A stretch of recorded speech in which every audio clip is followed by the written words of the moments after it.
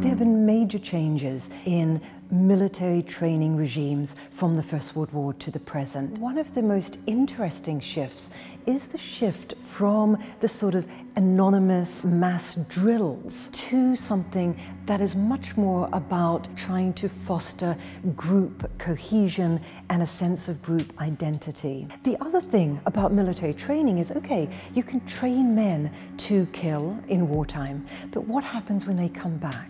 There's real concerns, for example, about men who don't necessarily break down in the front lines, but break down when they come home. This is something that has really interested and concerned people after every war. What do we do with our young men, and indeed young women, when they come back from war?